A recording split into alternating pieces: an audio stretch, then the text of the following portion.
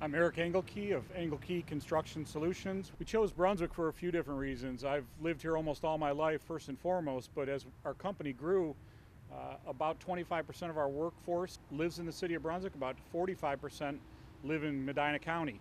So when we pick and choose where our company is going to end up, we want to pick and choose where people can grow their families, where people are comfortable within the city, where they can feel confident that their families are in good places and that their career is in a good place.